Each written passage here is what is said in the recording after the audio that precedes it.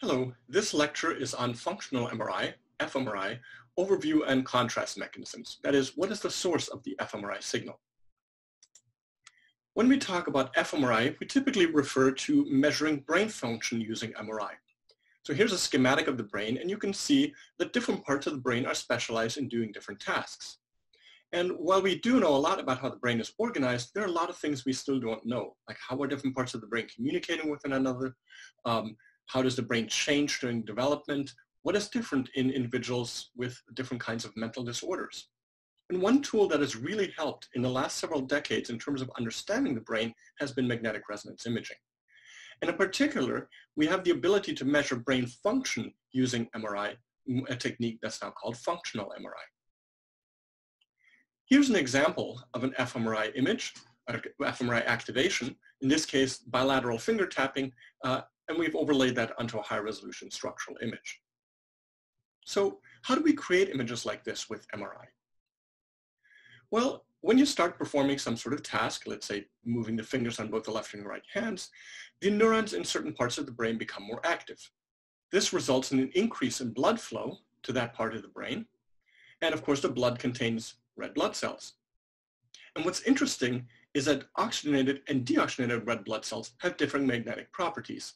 So oxygenated blood is slightly diamagnetic and deoxygenated blood is slightly paramagnetic. And the surrounding tissue generally is diamagnetic. So if the red blood cells are oxygenated, you don't see any magnetic field non-uniformities. But if the red blood cell is deoxygenated, it has a different magnetic susceptibility than the surrounding tissue, and we see this magnetic field gradients induced. Now, this has actually been known for quite some time. It was discovered first by Linus Pauling back in 1936. And the reason for this change in magnetic property is if you look at a hemoglobin molecule, it has that iron in the center of it. And when oxygen is bound to the hemoglobin molecule, it shields the surrounding water from seeing that iron directly. In contrast, if there's no oxygen bound to the red blood cell, the surrounding water can more easily see that iron atom. And as a result, it really messes up the magnetic field. So here's a schematic of that, showing the magnetic field or B0 field distortion around the red blood cell. So that's shown here in grayscale on the left, which is showing the magnetic field around a blood vessel. And you can see the changes in the magnetic field depending on where you are around this vessel. And also inside the vessel, you notice these small little differences. These are the sort of illustrated the red blood cells within the vessel. Another way to illustrate that would be looking at the blood vessel edge on, and the differences in magnetic susceptibility cause a gradient in the magnetic field. So as you recall from our lecture on MRI contrast, the precession frequency of the spins is directly proportional to the strength of the magnetic field. So the spins that are sitting inside the vessel will be precessing at a different frequency than those outside the vessel. And as a result, the spins dephase from one another and the signal decreases. This is what we had called the T2 star decay.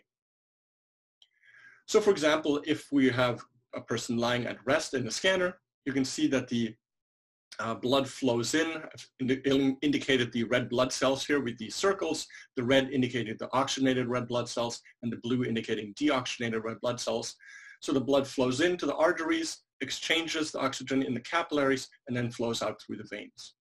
And so you can see in the arteries, the blood is mostly oxygenated, so we don't have very strong differences with the surrounding tissue. But in the capillaries and in the veins, we see this difference in the magnetic susceptibility caused by the deoxygenated blood. Now, during neuronal activity, it turns out the blood flow actually increases so much that it pushes out the deoxygenated blood, and we actually have an increase in oxygenation within the tissue.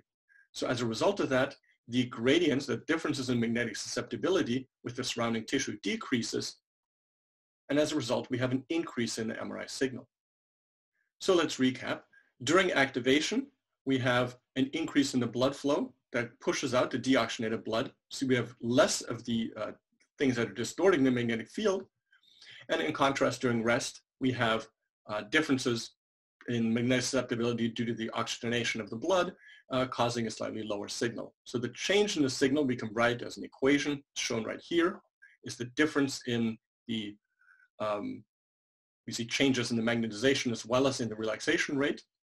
And importantly, the percent signal change is directly proportional to the change in the relaxation rate. That's kind of what's illustrated here, is that as the blood, as we see the decrease in the deoxyhemoglobin, the signal decays a bit more slowly, and we see an increase in the MRI signal. So this is what's called the blood oxygenation level dependent, or BOLD signal. That is, if we have an increase in the task, we have an increase in the blood flow, that decreases the deoxygenated blood, which results in an increase in the MRI signal. Now, another way to illustrate that is with the schematic here. This box right here, the change in blood flow and oxygenation, we call the hemodynamics. They actually are a little bit more complicated than I was discussing earlier. That is, in addition to increases in blood flow, we also have increases in blood volume. That actually causes more of that deoxygenated blood to still stick around. In addition, we also have an increase in the cerebral metabolic rate of oxygen usage, or CMRO2. That is, more of the oxygen is being used up, producing deoxygenated blood.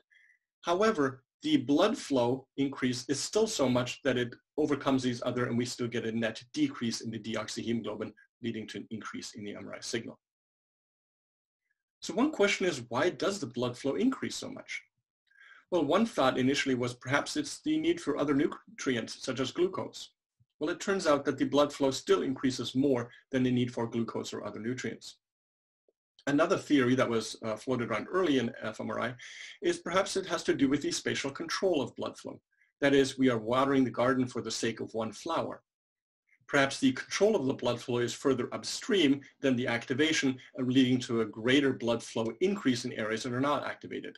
However, studies have shown regulation at the columnar level. Finally, another model that has been proposed is the oxygen limitation model from Rick Buxton in 1997. The idea here is that perhaps the way that the oxygen is delivered to the cells is through a concentration gradient. And therefore, in order to drive more oxygen into the tissue, you have to raise the oxygen concentration in the blood vessels. So in summary, we can detect changes, in particular increases in the MRI signal when a person starts performing the task. And importantly, this is due to the decrease in the amount of